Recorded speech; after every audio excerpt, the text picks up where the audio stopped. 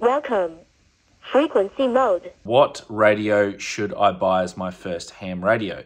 To answer that question, it can be a little bit difficult. It's a little bit like saying to someone, hey, what car should I buy?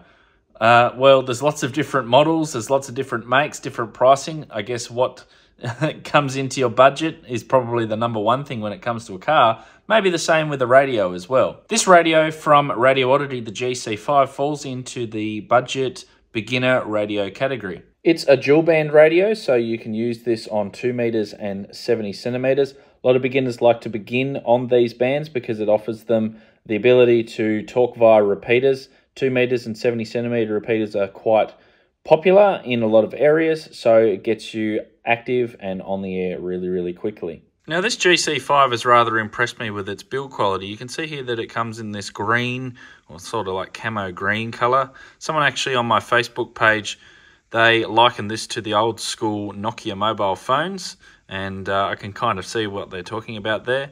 It comes with a 1800 milliamp hour battery that actually screws into the back of the radio using this single screw, which means that it won't fall out or anything like that.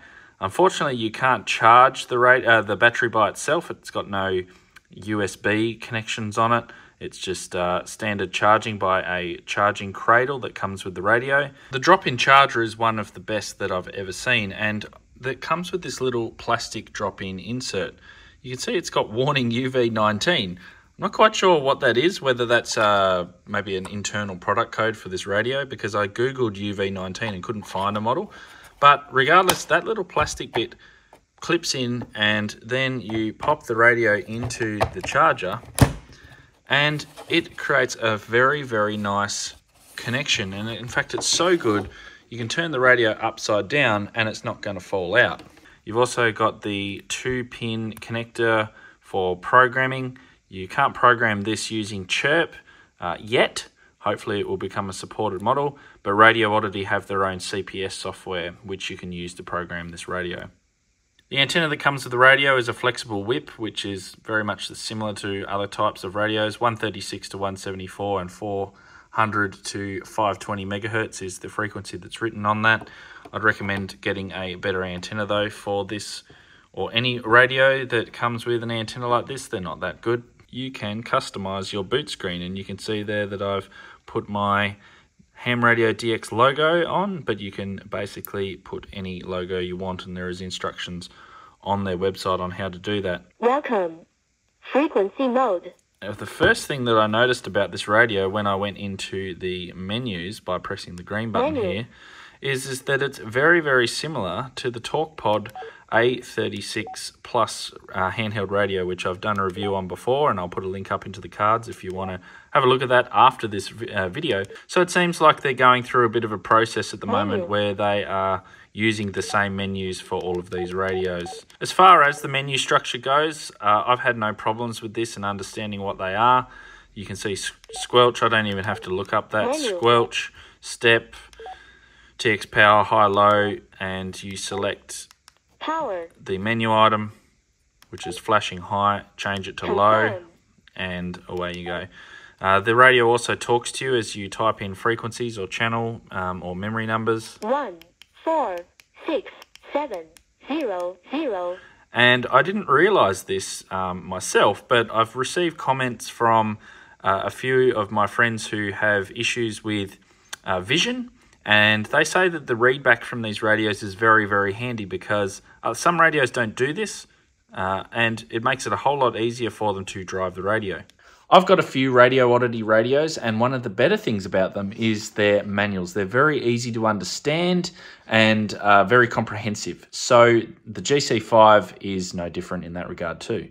Some of the other features of the GC5 are the large screen. As you can see, it's a large colour screen. It's relatively easy to see inside. Outside is a little bit of a different story. It can be a little bit hard to see in the sunlight and also the glare if you sort of got to adjust your angle to be able to get a good read on it. But I guess that's just one of the things with these types of screens. I had no issues in seeing what I was doing. It didn't completely wash out the screen. The radio has up to 999 memory channels that you can program in. You'll never program 999 channels. I give anyone a challenge to do that themselves. It also comes with FM radio as well, which you can use to listen to your local broadcasts. There is also a new feature in this radio, which is kind of a bit of a weird one, and that is the stopwatch. I don't know why this is now starting to appear in these radios, but this is, I think, the second one that I've seen now. So you can turn this to on and you can, bang, enable a stopwatch. I'm not quite sure why you would need this. Maybe if you're doing some sort of public event or you're doing some sort of timing that you need, but you can have a basic stopwatch. If you live in the US, which a majority of my viewers do, then you can hold down the 0 button and this will get you to the NOAA weather channels, which are pre-programmed in, so you can listen to the NOAA weather alerts on these frequencies. There's all 10 that are programmed in. This is what the receive audio sounds like coming out of the GC-5 from one of my other radios. 1, 2, 3, 4, 5. Now, one of the common drawbacks or issues with these radios that I've noticed is the lack of transmit audio. It's a little bit quiet, and some radios like the Baofeng radios need the microphone hole even drilled out. So let's put this one to the test. VK7HH, VK7 Hotel Hotel, testing 1, 2, 3, 4, 5. Audio level is pretty good. VK7HH, VK7 Hotel Hotel, testing 1, 2, 3, 4, 5. And what's the audio like? And coming through okay, over? So yeah, I think it's in the ballpark. Clean signal and pleasant to listen to. Now the radio on 2 meters puts out 4 watts of RF power on the high setting and about 1.6 watts on the low setting. On 440 it's pretty much a similar story, with 4 watts and 1.5 watts as the low power. Now, of course, to use this radio, you have to have an amateur radio license. And if you're interested in getting your license or upgrading to the next upgrade tier, then I recommend that you check out hamradioprep.com. Hamradioprep.com have a variety of courses. It's a great, easy, interactive and fun way to learn, and I'd recommend it. I'm doing my extra exam right now. If you'd like to get a discount on any of their courses, including their latest HF Masterclass course as well, you can use the code HAMDX for 20% off. These radios are dirt cheap. They're only like 25 or 30 bucks. There's a link in the description below if you want to pick up one of these. Of course, with these budget radios, you don't get the full amount of features that you could if you went for a more advanced radio, such as this Woxon right here. If you want to find out more about it, and trust me, you do, then there is a link that will appear here on the screen that you can follow over to a full review that I did on this radio.